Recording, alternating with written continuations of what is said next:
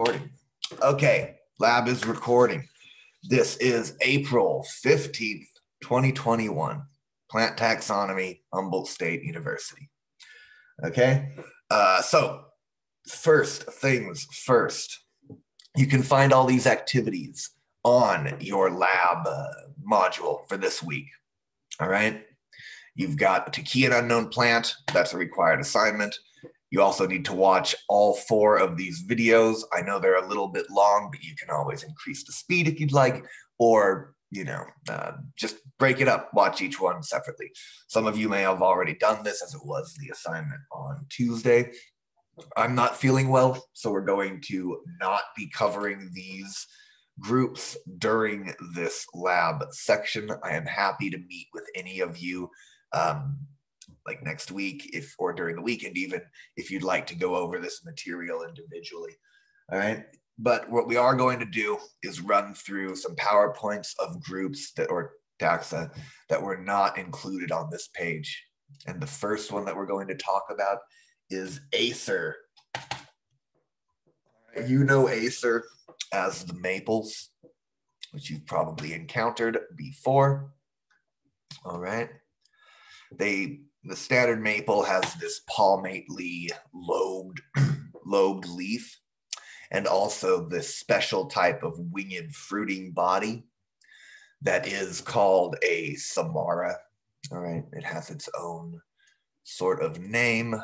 Well, it's kind of complicated. It also splits at maturity, so it's also called a schizocarp. It's like a false samara. We'll talk about that, don't worry.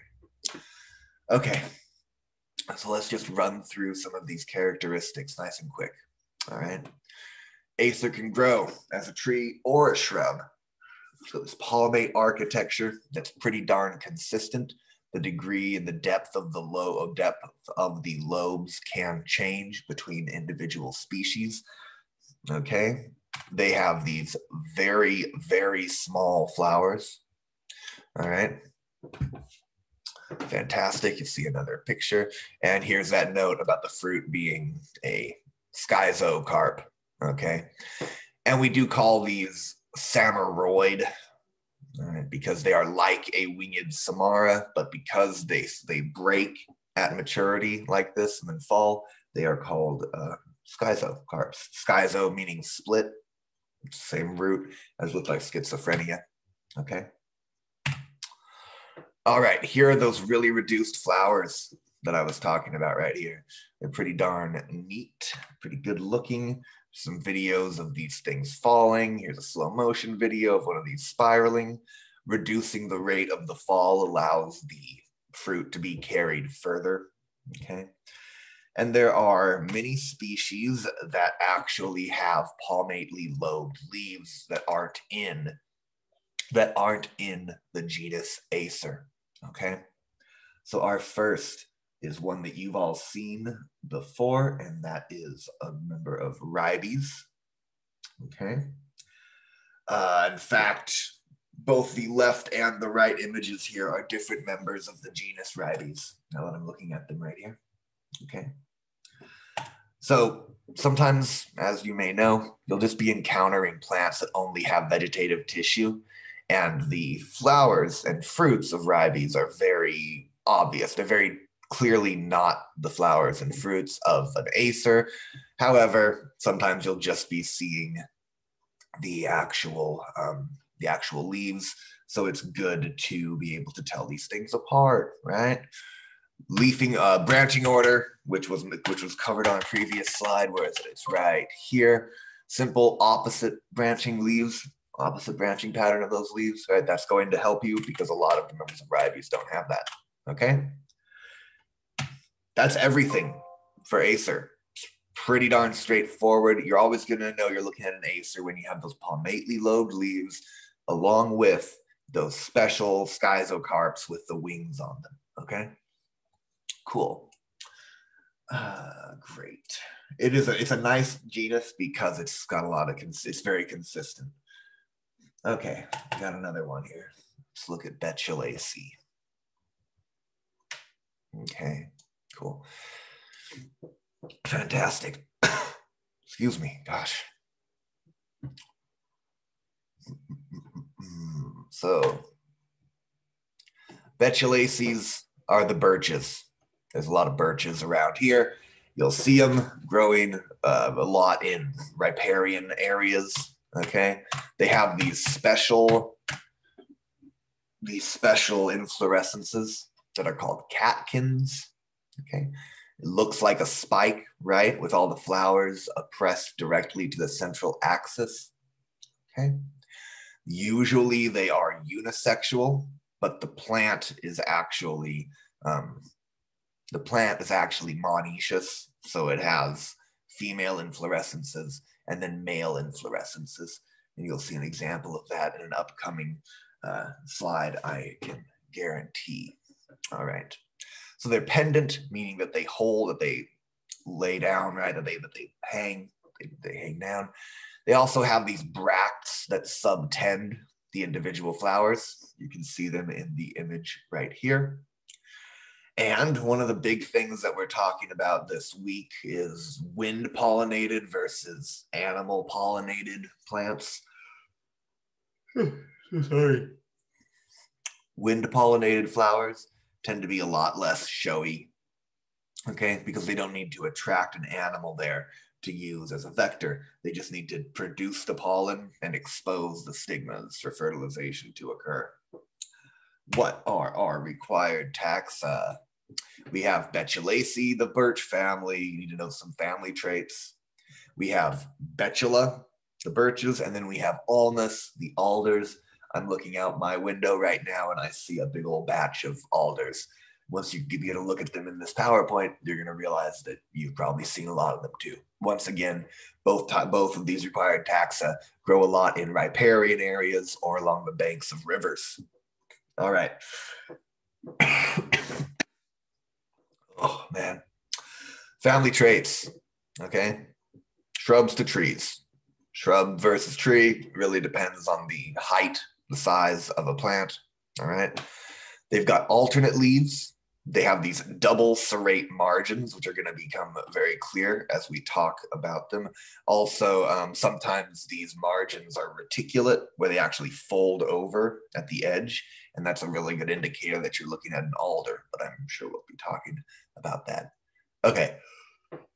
Catkins, all right, with female and male catkins. Some of them are going to be entirely male flowers. Some of them are going to be entirely female flowers. When you see, for example, an alder's male inflorescence, it looks a lot like a small pine cone, okay?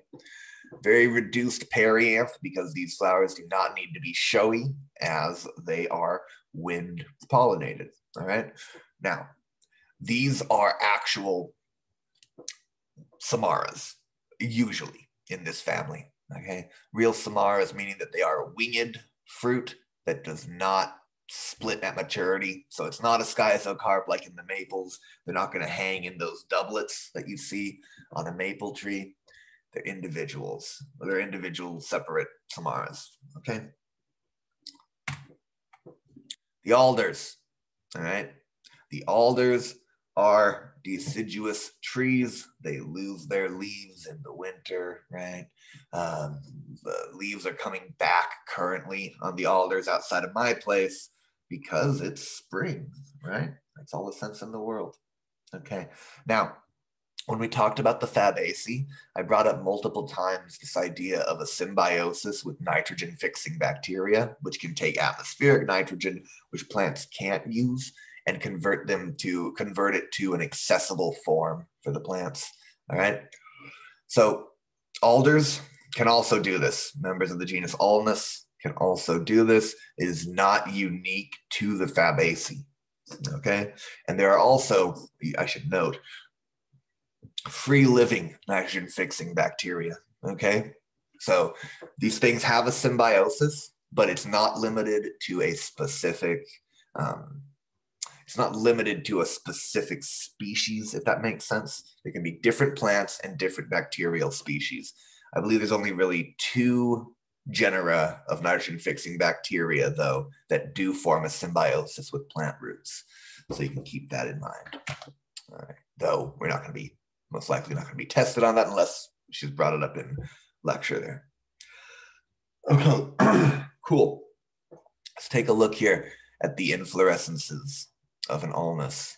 Here we have the female inflorescence, okay?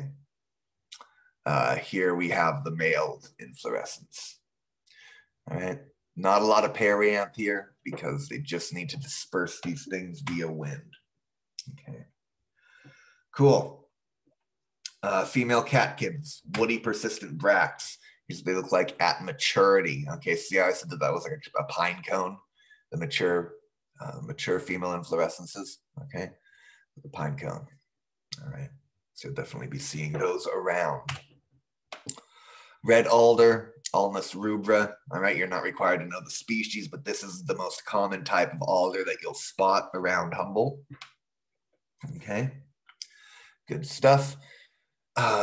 You can see that the different sides of the leaf are in fact colored differently. There are some trichomes on the bottom of the leaf, the abaxial side. Remember, if a leaf is extending from a plant, the abaxial side is the side that doesn't face the central stem. The adaxial side is what would normally be, you would normally call the upper surface. Okay, upper, lower, great.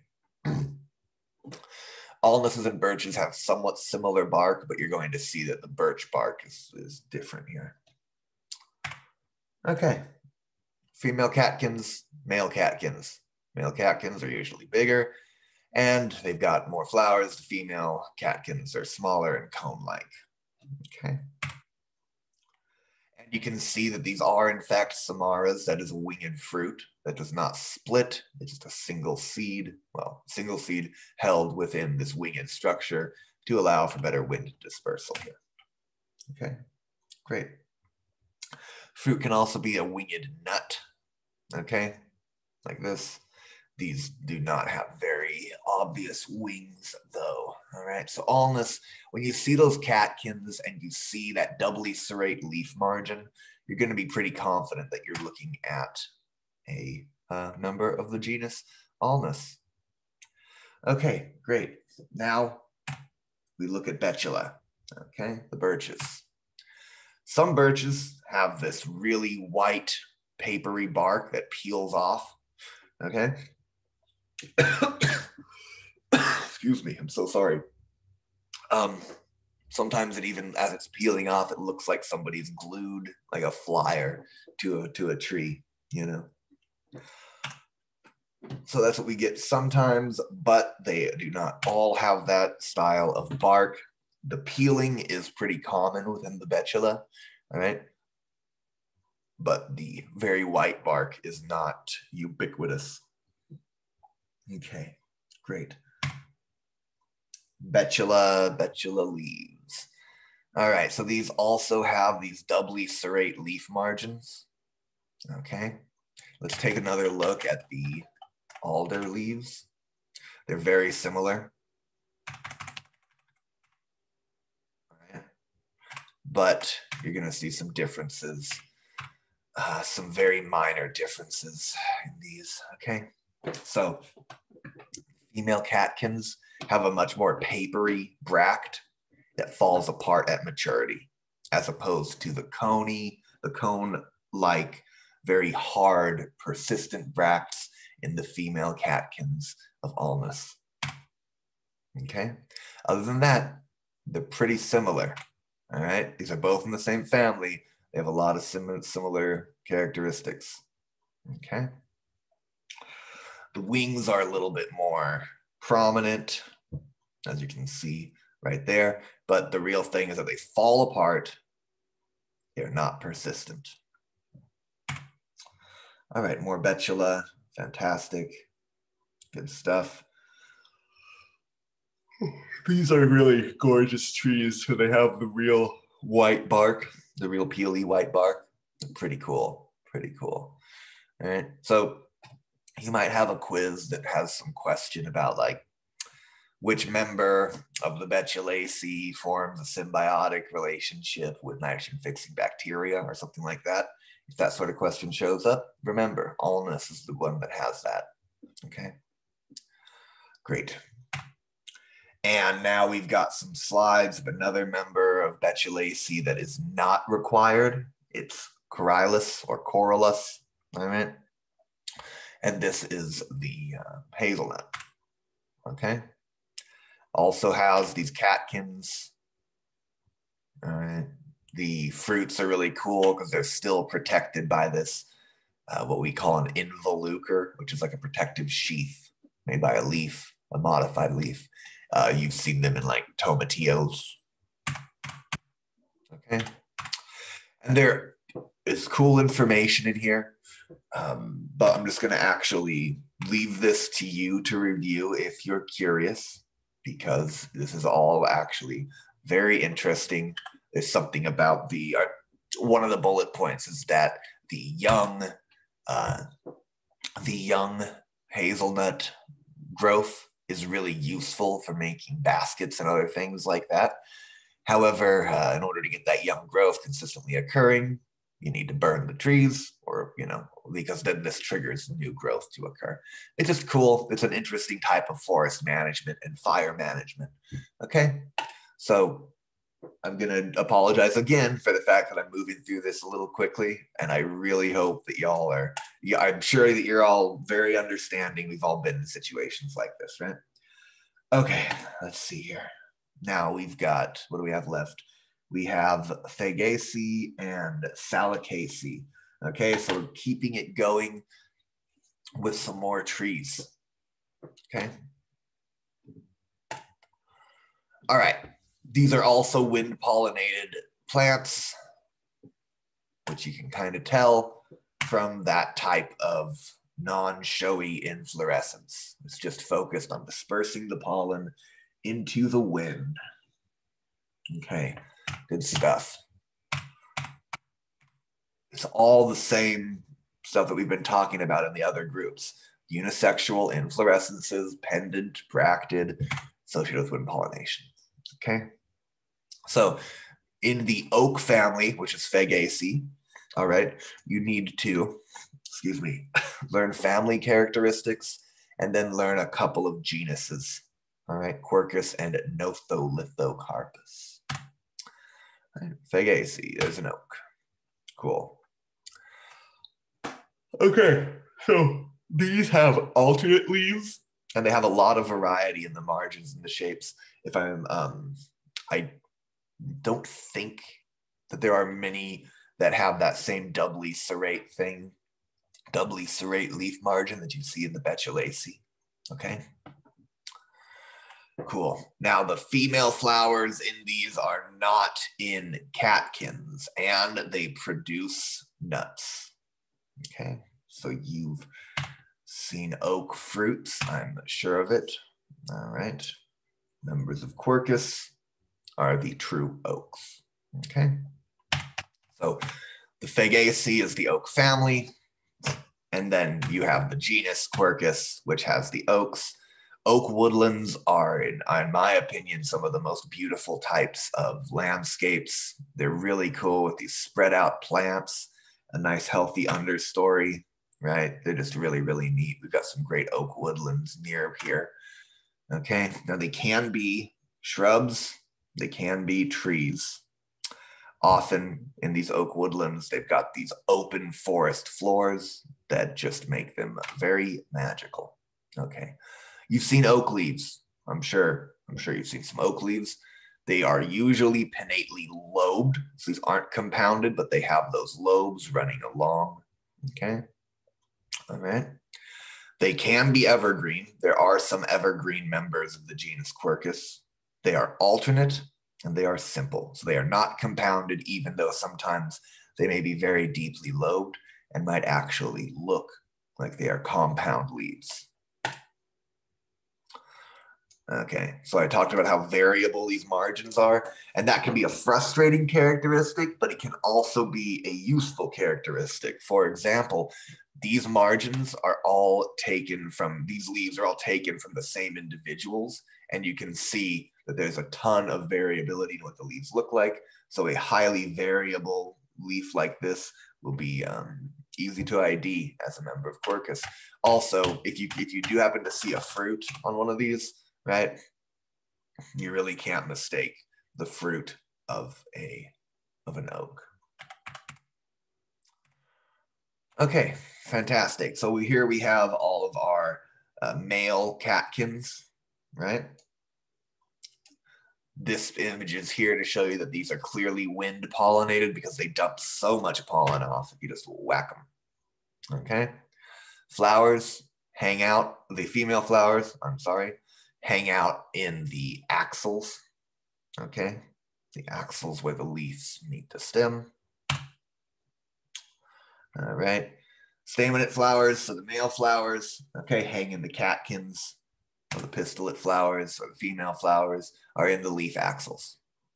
That's going to be the way that you're seeing probably how the female inflorescence is actually going to be very useful in telling these taxa apart. Okay. Great.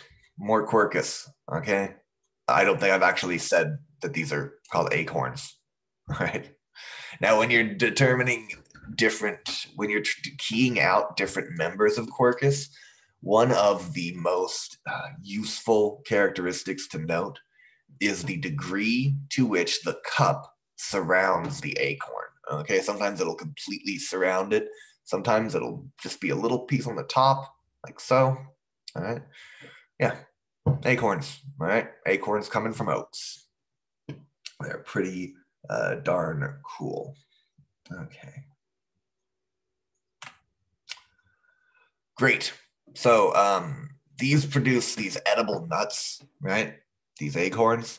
And that should indicate to you that these are actually animal dispersed seeds and not wind dispersed seeds like we've seen in the other groups that we've talked about so far. So far, everything we've talked about has a wind dispersed seed and wind pollination. However, quercus has wind pollinated flowers, but has animal dispersed seeds. Okay? Female flowers in the leaf axils, very important for this. Okay, cool. Basically covers everything we need to know about this. Then there's a final genus for you, which is Notholithocarpus. Okay, the tan oak. All right. All right, perfect. So let's see here. We're going to try to find you some nice some characteristics that you can use to differentiate these from other members.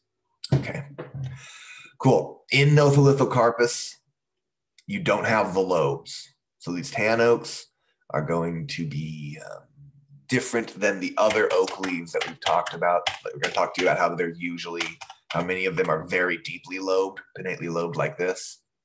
In the tan oaks, you have a more simple margin, which can vary to being serrate. Let's take a look at this young leaves with a powdery exudate. Okay, so these powdery tan oak, that's where it gets that name. Okay, this does fall off, so you can't always count on it as a characteristic. Okay, to key with. See, it's not there. All right, great. So leaves can be serrate as well. Let's take a look at some more. Characteristics here. Here's a great character right here. Okay, the classic oaks that you're probably used to seeing have these overlapping scales on their acorns. And these are members of quercus, whereas in Notholithocarpus, the bracts that are making up the involucre, which makes up the cap of the acorn, curve back. Okay, and these can be retained on the plant rather than falling off with the acorn. Okay. Great. Notholithocarpus, there's only one species in California. These are actually insect pollinated. Okay. All right. Good stuff. We don't have pendant catkins. We have erect catkins. All right. Fantastic. And the female flowers are at the base of the male catkin. Okay. And the fact that there are nectaries present relates to the fact that these are actually insect pollinated. Okay, so here's a nice slide that tells you how you can contrast Quercus and Notholithocarpus, because there aren't that many things that really tell them apart. Okay, so insect pollinated Notholithocarpus, wind pollinated Quercus. Male catkins are erect in Notholithocarpus, pendant in Quercus. The fruit has recurved bracts in Notholithocarpus and does not in Quercus. That's the involucre thing right here. I'm sorry, my bad. Fantastic, cool. And then the leaves in Notholithocarpus are usually simple to serrate, but you can't really count on that all the time. Okay, now we've got some slides for interested minds. And once again, I'm gonna kind of leave this to you to look at. I always liked this name, Quercus Garyana. It's like just named Gary, just kind of fun. Okay, so got some cool stuff here, some neat slides about some different oaks. Okay, and there's a lot of variety, as you can see.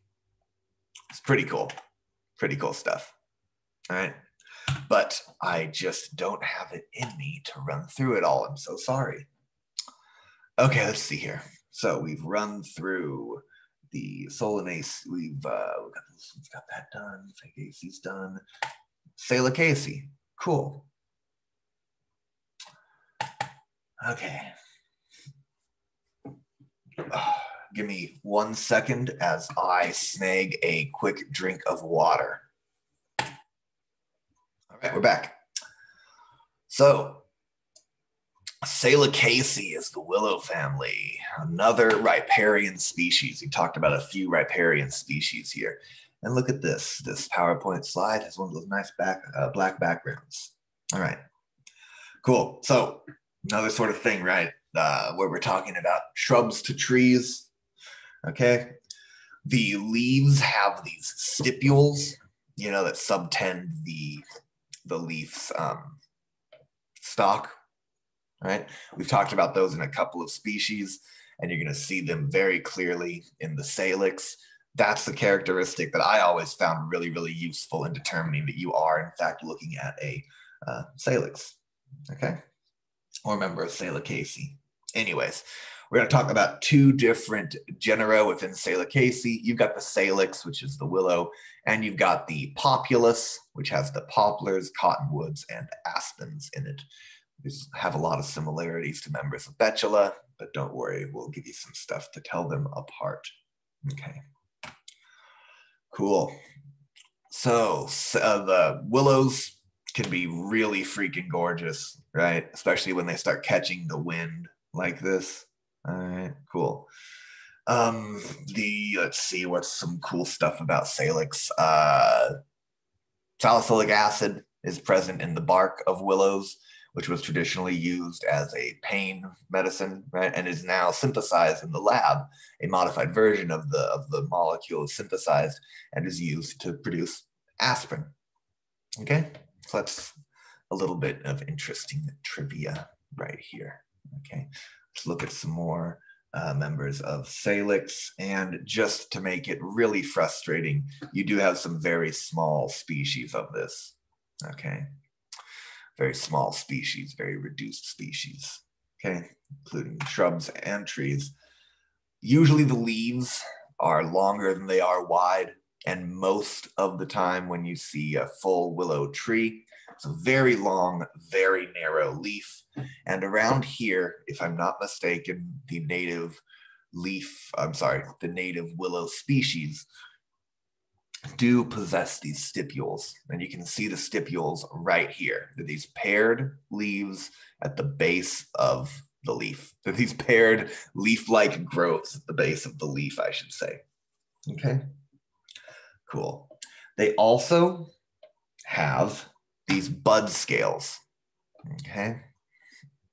So these have a single bud scale on their axillary buds, and it makes them appear very smooth because there's just one basically, it's a bract, basically, right, growing over the bud, as opposed to other buds. And we have seen a few of these. We pointed out a lot of them in the gymnosperms. And I pointed out some of those when we were doing our walks to compare.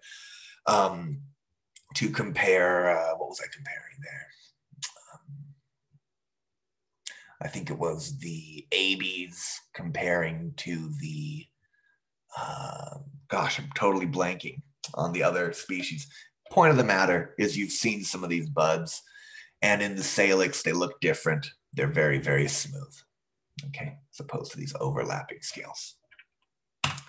Here's another image, all right, and when these bud scales open up, all right, and the buds start to grow, you get what are called these pussy willows. All right, they're really kind of cool. They're super fuzzy. They look like little rabbit's feet or something like that. Okay. Once again, we've got separate male and female catkins growing in the Salicaceae. However, these are actually dioecious species or a dioecious genus. Okay, so you'll see a male willow tree and you'll see a female willow tree. They're separate organisms. Okay, here's what the staminate inflorescences kind of look like. These are the male inflorescences. These are what pistillate inflorescences may look like. Okay, and don't forget in the salix, it's going to be dioecious, so you'll see them on separate trees. Cool. Hairy seeds, just like when those buds open up. The fruit is a capsule, okay, that splits to produce many hairy seeds. The hairy stuff helps aid in wind dispersal. Okay, cool, great. So the big thing here, one of the big things that's going to help you determine you're looking at salix is the dioecious nature of the plant, all right?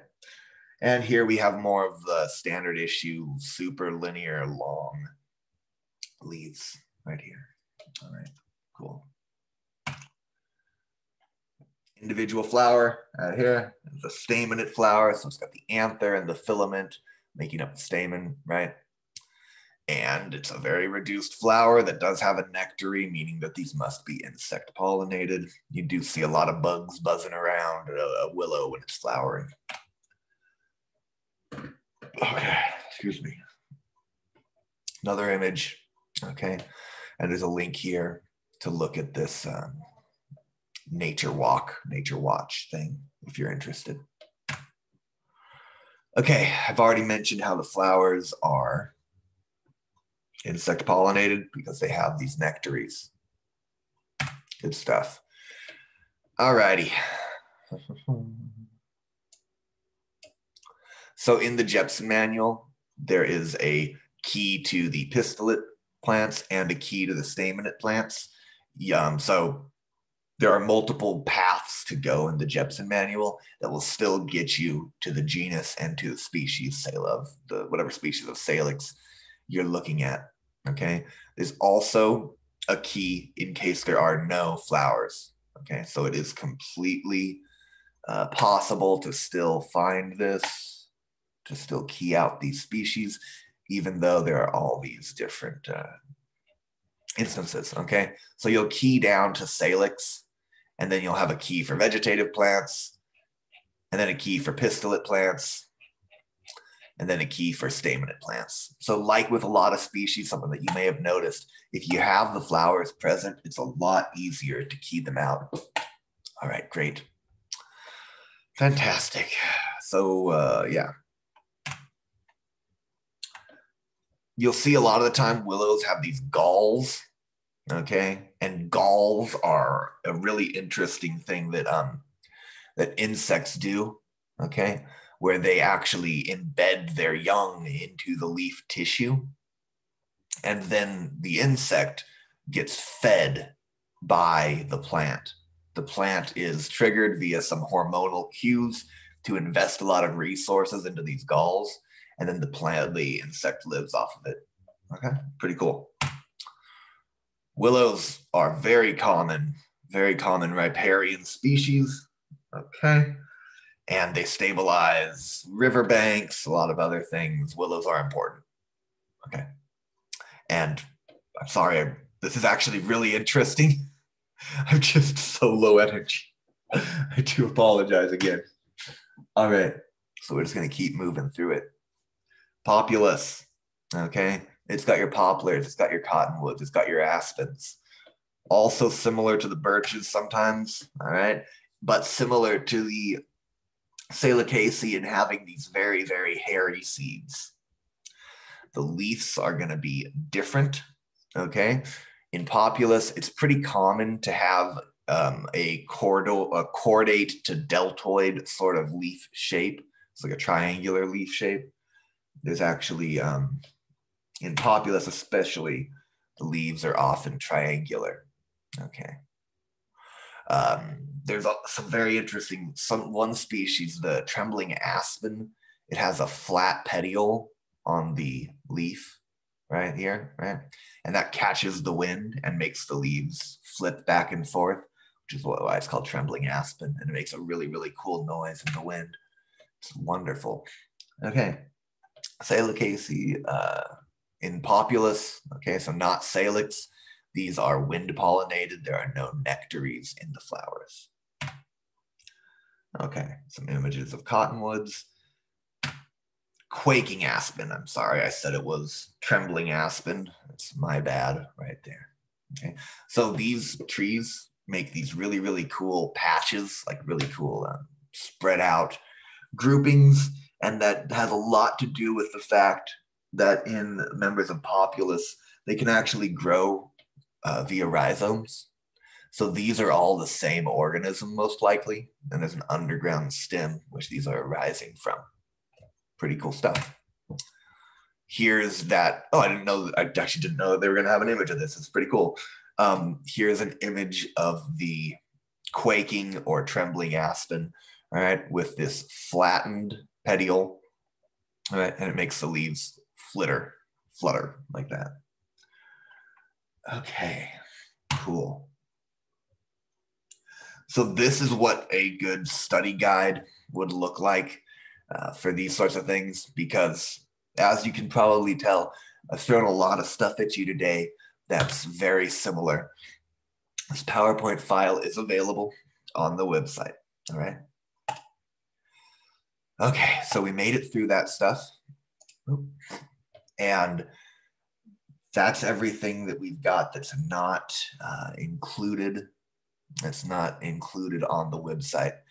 So I really appreciate everybody's understanding. Once again, I'm going to leave you to watch these videos. They are nicely prepared and they will fill you in on the additional groups that we didn't actually cover in the lecture. There are also PowerPoints that are available if you just want to go through the slides and don't want to watch these recorded versions of the PowerPoints with a narration. There is a keying activity, and I'm going to end the recording now, and then we'll have a quick discussion about that. Thank you very much for watching the asynchronous lecture, if you're watching this asynchronously, and I hope you have a wonderful rest of your day. And there we go.